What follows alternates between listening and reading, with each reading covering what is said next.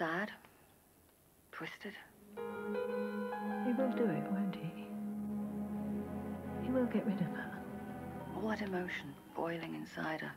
But he will do it. You'll make sure he does it. Dying for love. Now, can you imagine what those few minutes must have been like? Can you imagine what she must have felt? He may be on trial, but not by fire, and certainly not by you.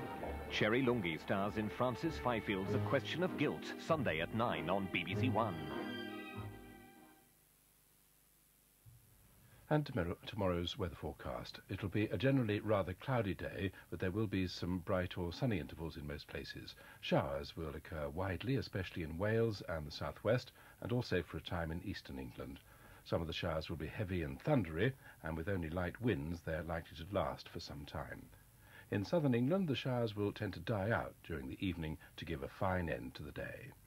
Temperatures will only be around normal for mid-May, but in the brighter periods and with very light and variable winds, it'll feel quite pleasant at times. And that's the weather.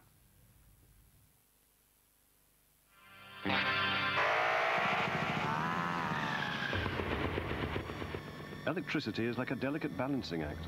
If there's too much current on one side, it could well mean you're in trouble. But if you have a residual current device, any loss of balance due to fault or damage is detected, and it cuts the power off, keeping you safe from electrocution or fire. Residual current devices, it's like installing an electrical safety net in your home. That was a public information film.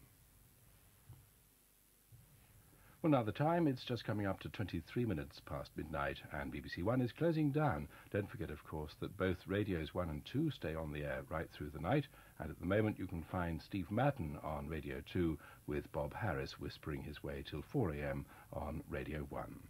But now, from all of us here, may I wish you a very good night.